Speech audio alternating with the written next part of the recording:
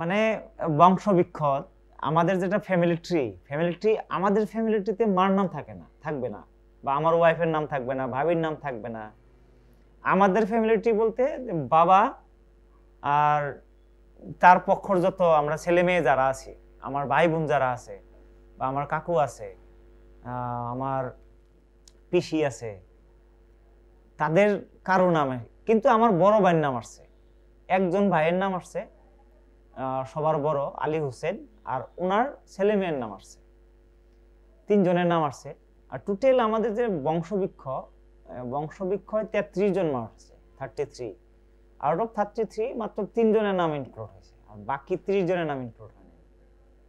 মানে আমাদের যারা মহিলা তাদেরকে বাদ দিয়ে, মহিলা তো মানে যাদেরকে বিয়ে বৈবাহিক সূত্রে যারা আমাদের বাসায় আছে তাদের তো নাম এসে গেছে, যেরকম ভাবির নাম আসছে, আমার ওয়াইফের নাম আসছে, মার নাম আসছে, কিন্তু আমার বোনের নাম আসে নাই, আমাদের ভাইয়ের নামও আসে নাই। তো এটা যে লেডিজের নাম ফ্যামিলি ট্রি নেই, ওইটা এর উপরে মানে কেউ কিছু কাজ করছে কি, ভাবনাটা কি, মানে শুধু mail of the family is family tree? না না, ফ্যামিলি ট্রি মার ফ্যামিলি ট্রি হবে ওটা আমাদের মামার ঘরে, মামাদের সাথে আমাদের মার ফ্যামিলি ট্রি থাকবে, বা আমার ওয়াইফের ফ্যামিলি ট্রি আমার শ্বশুরের সাথে থাকবে।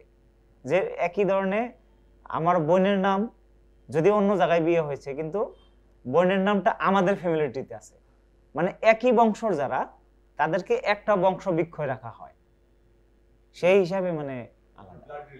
হ্যাঁ, ব্লাড রিলেশন যারা আছে, ব্লাড রিলেশন থাকা বা ডিসেন্ডেন্ট বেসিস আর কি ওটা হয়। যেরকম গ্র্যান্ডফাদারেরটা আমরা দিয়েছি, আমাদের গ্র্যান্ডফাদারের ছেলে মেয়ে, তাদের ছেলে মেয়ে আমাদের ফ্যামিলি ট্রিতে আছে, বাই ডিসেন্ডেন্ট যারা আছে তাদের। আমার আমার এই আছে, ভোটার আইডি আছে, এটা আমার পান কার্ড, এটা আর আমার এডমিট কার্ড, এটা এসএসএলসি এডমিট কার্ডে ডেট অফ বার্থ এটা থাকে ডিসেম্বর 31, 88 ডেট অফ বার্থ এখানে রয়েছে, যার জন্য আমরা আমি এডমিট কার্ডটা সাবমিট করেছি। তারও কারণটা হলো যে ভোটার আইডিতে আমাদের নাম ভুল আছে, ইলেকশন কমিশনে অনেক ভোটার লিস্টে এই ধরনের নাম ভুল করে, এটা ভুল আছে কারণে আমি এটা সাবমিট করি না, আমি অ্যাডমিট কার্ড সাবমিট করছি। ডকুমেন্ট তো আমাদেরকে দেখাতেই হবে, কারণ এটা কেন, কারণ আসামের দীর্ঘকালীন এক আন্দোলন ছিল যে বিদেশি, আসামে অনেক বিদেশি রয়েছে, আর এটা একটা সন্দেহ, একাংশ মানুষের সন্দেহ। আর অনেকেই ভাবে যে আমরা জেনুইন সিটিজেন না, ভারতের সিটিজেন না, কিন্তু আমার গ্র্যান্ডফাদার তখন 1947, তার আগে এই 42-তে যখন মহাত্মা গান্ধী আসামে আসছিল, তখন আমার গ্র্যান্ডফাদার ওই গান্ধীজির সাথে একটা প্রোগ্রামেও ছিলেন, কিন্তু অত উল্লেখযোগ্য ব্যক্তি না, গতিকে তাদের নাম আর সোনালী আখরে নেই। তো আমরা ফ্রিডম ফাইট করছে আমাদের পরিবারের লোকেও, কারণ 34-এর থেকে আমাদের ল্যান্ড আছে, মাটি আছে এখানে। কিন্তু তারপর ডকুমেন্ট দেখানোটা এটা আমাদের একটা পরম্পরা হয়ে গেছে।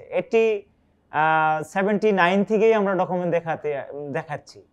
1986-এও আমাদের মা বোনেরা ডকুমেন্ট দেখাচ্ছে, বাবারা ডকুমেন্ট দেখাইছে, বাবা চাচা। তখনও হিয়ারিং হয়েছে যে আসামের ভোটার লিস্টে মনে হয় অনেক বিদেশির নাম আছে, ওর থেকে ডকুমেন্ট চেক করে তাদের ওখান থেকে সেপারেট করতে হবে।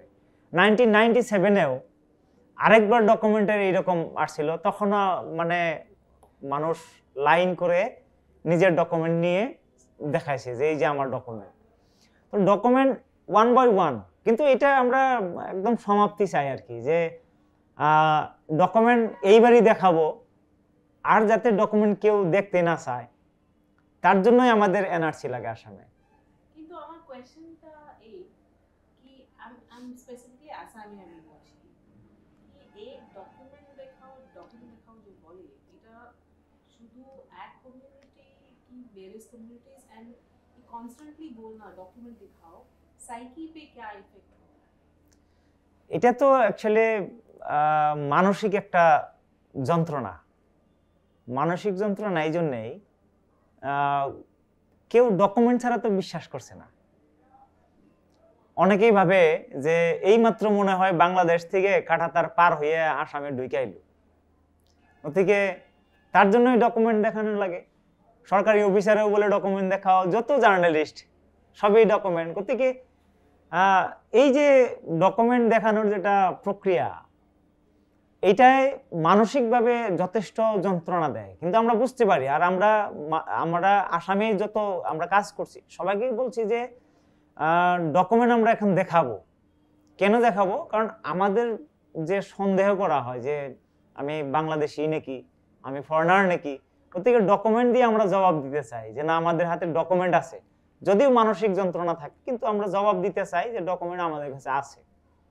আর দেখাইতে মানে অনেকেই স্লোগান দিয়ে যে ডকুমেন্ট দেখাবো না, কিন্তু আমরা বলি যে না, ডকুমেন্ট আমরা দেখাবো, কিন্তু ডকুমেন্ট দেখানোর পরও যাতে আমাদেরকে বাংলাদেশির নামে অত্যাচার করা না হয়। কিন্তু আমি দেখছি যে অনেক অনেক লোক ডিটেনশন সেন্টারে আছে যারা ডকুমেন্ট দেখাইছে, ডকুমেন্ট দেখানোর পরেও তাদেরকে অন্যায়ভাবে ডিটেনশনে বন্দী করা হয়েছে। ওদিকে আমাকে যাতে ডিটেনশনে না নেয় ওই ভয়েও আমি ডকুমেন্ট দেখাই। ওই ভয়টা তো আমাদের মনে আছে, ডিটেনশনের ভয় আমার মনে আছে। আসামে অলরেডি 6টা ডিটেনশন সেন্টার আছে, আরো একটা মাটিয়া গোয়ালপাড়াতে তৈরি হচ্ছে। ওদিকে আরো 10টা ডিটেনশন সেন্টার বানাবে। ওখানে কাকে রাখবে? যারা এনআরসি এক্সক্লুডেড, যারা ডি ভোটার, যদি ট্রাইব্যুনাল, ফরেন্স ট্রাইব্যুনালে যদি তাকে বিদেশি বানায়, তাহলে তাদেরকে ডিটেনশনে রাখবে।